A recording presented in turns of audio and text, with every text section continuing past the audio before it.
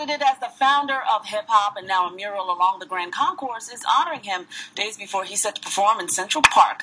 Our Matt Piper has more on DJ Kool Herc.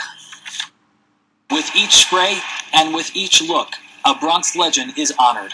Members of Tats Cru, Bronx-based graffiti artists turned professional muralists, have been working on this mural of DJ Kool Herc, known as the founder of hip-hop. A lot of the older people know who he is, and they're like, it's about time, you know, cool. Then the younger kids, they don't know who he is, but they just like the mural. The well-known DJ is still alive and had input on how he wanted the mural about him to look. The photo with the car, it's like a very iconic photo because it appeared in the movie where there's a shot of him driving around the Bronx with these two towering speakers coming out of his car. Parts of that movie seen here off YouTube. Herc wanted the car in the center of the mural red, so on this day, that's what the artists were working on. It only took them 3 days to make this, here at the corner of the Grand Concourse at 166th Street. Herc is credited with originating hip-hop music in the early 1970s here in the borough.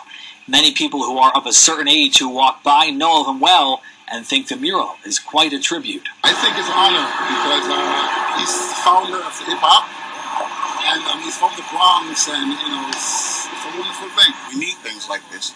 You know, it conveys history, part of American history now.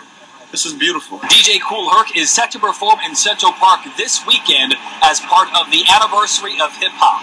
The city actually came out here, took many photos of this mural, and they will be displayed while he is performing this weekend. Along the Grand Concourse at 166th Street, I'm Matt Piper, News 12, The Bronx.